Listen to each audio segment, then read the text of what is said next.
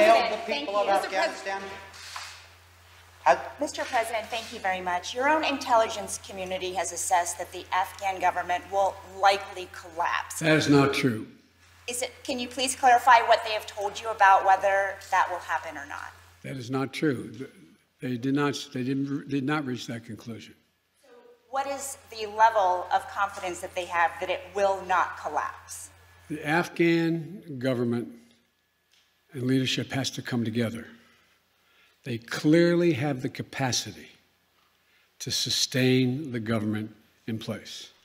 The question is, will they generate the kind of cohesion to do it? It's not a question of whether they have the capacity. They have the capacity. They have the forces. They have the equipment. The question is, will they do it? And I want to make clear what I made clear to Ghani, that we are not going to walk away and not sustain their ability to maintain that force. We are. We're going to also work to make sure we help them in terms of everything from food necessities and other things in the region. But there is not a conclusion that, in fact, they cannot defeat the Taliban. I believe the only way there's going to be, this is now Joe Biden, not the intelligence community, the only way there's ultimately going to be peace and security in Afghanistan is that they work out a modus vivendi with the Taliban and they make a judgment as to how they can make peace. And the likelihood there's going to be one unified government in Afghanistan controlling the whole country is highly unlikely. Mr. President, thank you. But we have talked to your own top general in Afghanistan, General Scott Miller. He told ABC News the conditions are so concerning at this point that it could result in a civil war. So if Kabul falls to the Taliban, what will the United States do about it? Look, you've said two things. One, that if it could result in a civil war, that's different than the Taliban succeeding, number one. Number two, the question of what will be done is going to be implicated, is going to implicate the entire region as well. There's a number of countries that have a grave concern about what's going to happen in Afghanistan relative to their security. The question is, how much of a threat to the United States of America and to our allies is whatever results in terms of a government or an agreement? That's when that judgment will be made. Breaking news this morning out of Afghanistan. Sources say the U.S. Is now completely pulling out all U.S. personnel from the U.S. Embassy in Kabul over the next 72 hours. That is different from what we heard on Thursday from the president, who said some personnel would be pulled out. Yeah, right now, as the Taliban is closing in on Kabul, the evacuation of U.S. Embassy personnel is well underway. A U.S. official says the goal is to get them out by Tuesday, if not sooner.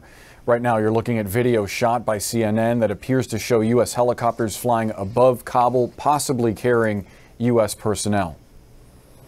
CNN's Clarissa Ward is live in Kabul, Afghanistan. Clarissa, help us understand what's happening there, and good morning. Good morning, Christy. There's a lot of moving parts here. You mentioned the evacuations of U.S. Embassy personnel. I mean, we have just heard a nonstop stream of choppers all morning going back and forth from the embassy to the airport. We also saw an Apache gunship accompanying several Chinooks. That gives you a sense, I think, of just how tense things are here. And that's because the Taliban are now very much outside the gates of Kabul.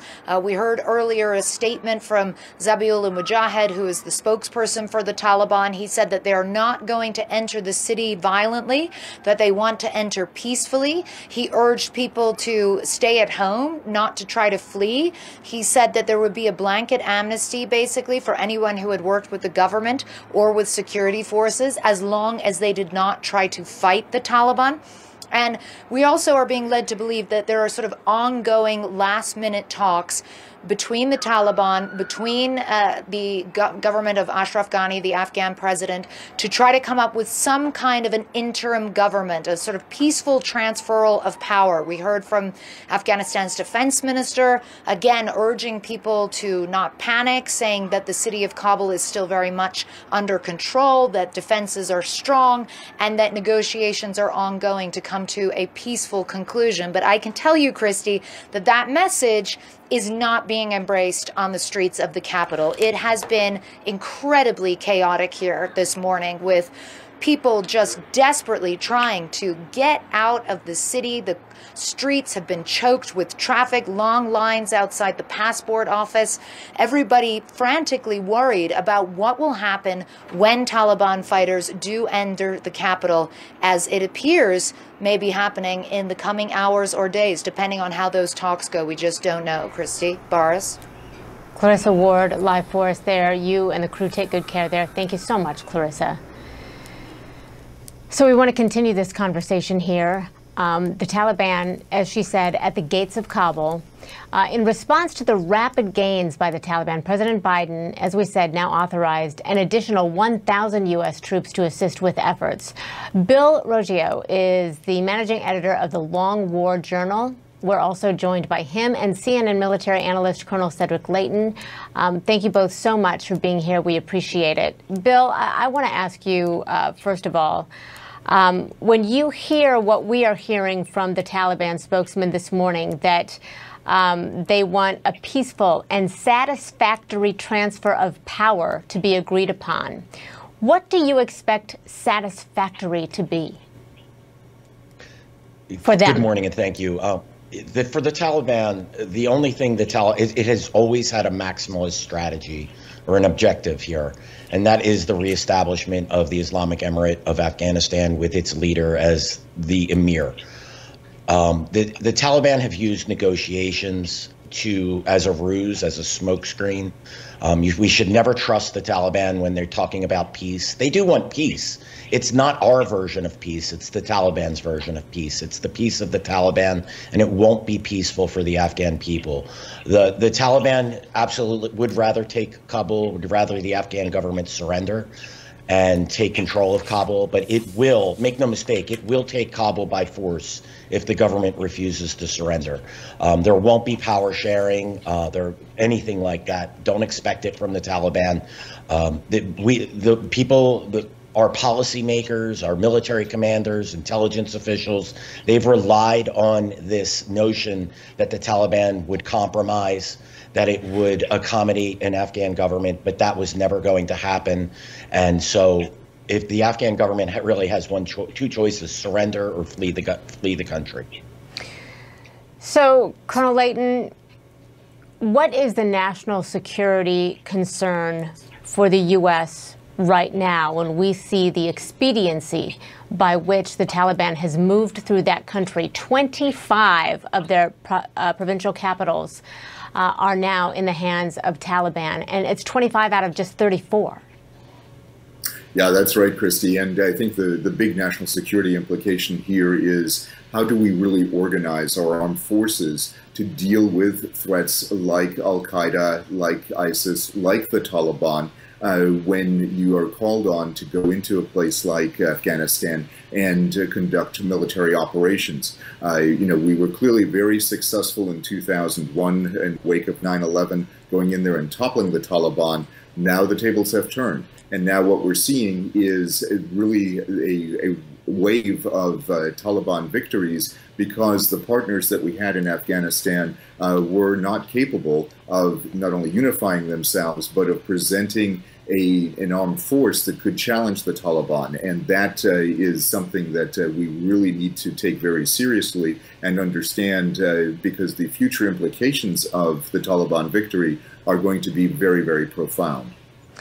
Bill, you've called, and I'm quoting you, what we're seeing today as the greatest intelligence failure in decades. You say the Taliban planned, prepared, organized, recruited, deployed fighters, all under the nose of the U.S. military, NATO, and Afghan intelligence. In this 20-year period, where did intelligence fail? Was it early on? Did the Taliban see an opening, say, 10 years ago, and they started to reorganize? I mean, how did the U.S. miss this? Yeah, and I want to be very clear. I know individuals within the U.S. intelligence and military establishment who saw this, but this is an overall failure in leadership, both political, military, and intelligence. At the top levels, they thought that they never understood the enemy. They pretended that the Taliban would disassociate with Al-Qaeda. They thought that the Taliban was a group that they could work with. So they ignored the Taliban's strategy, the Taliban's objectives. And by 2018, General Miller, who was the last commander of U.S. forces in Afghanistan and NATO as well, he said as the Taliban was slowly seizing control of districts and implementing its rural insurgency strategy, where it would take rural districts and expand its control, he said he rejected the security situation on the ground and said that negotiations with the Taliban is the only measure of success. The U.S. military leaders, intelligence leaders checked out on the Taliban. They thought they were going to get a deal on the table. They never believed that the Taliban was capable of overrunning cities. It has. It actually happened in that time period when General Miller made that statement. Everyone should have seen this coming. If I was able to see this coming, I don't understand how the U.S. military and intelligence establishment, which has billions upon billions of dollars at its disposal, was not able to see this. This really is the greatest failure since Tet. And Colonel, what does that say about the lack of intelligence now that the U.S. will have in that country, and how that affects the national security, not just of the U.S., but of countries around it? Yeah, Christy, this failure to understand that Bill so correctly points out is really at the heart of the matter. And when you look at the technical aspect, I'll call it, of intelligence collection, the fact that we do not have really adequate collection resources covering Afghanistan makes the forces that are currently in Kabul trying to protect U.S. embassy personnel and potentially Afghan civilians, makes them blind. And when you're blind and you're deaf and you can't tell what's going on, you're at an incredible disadvantage, both tactically and strategically. And that's the kind of thing that we're dealing with right now. In the future, this is going to be a huge issue because the Taliban can do many things even when we're watching them. They can really do a lot of stuff when we're not there watching them, at least not watching them in the way that we need to watch them, with assets on the ground in an area that can actually collect information and analyze that information. So it's a failure of collection, it's a failure of analysis, and it's a failure of putting all of this together and making meaningful intelligence available to our policymakers and leaders.